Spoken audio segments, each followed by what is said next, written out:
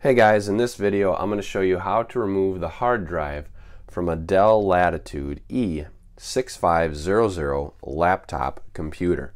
So here we go. The first thing is flip it over and you'll notice that it's just a big compartment, but on the side here there's a little lever or little thing that can be removed if we pull out these 4 screws. That is the hard drive. So we're going to remove the screws here. That's 1. There's 2. Set them off to the side. Here's 3, and it looks like the 4th one is missing. You see I got a real handy screwdriver here.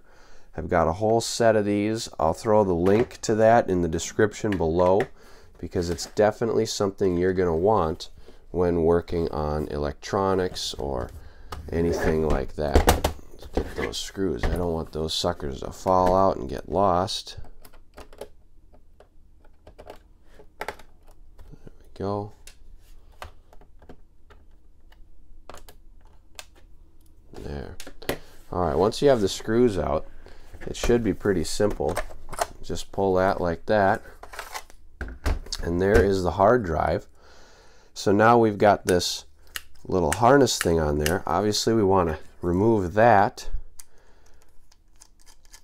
Pop it off right like that, and then one more screw here. Nope, not in that case. Then we'll take this screw, tape it onto this so that it doesn't get lost.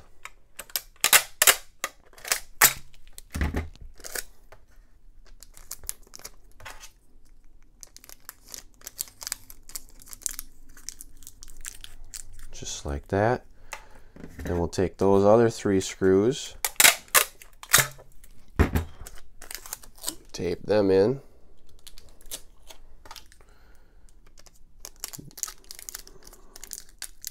and then we can take this whole thing,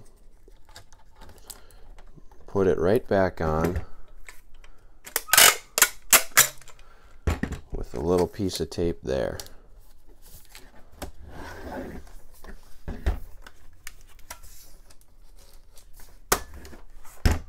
And there we go.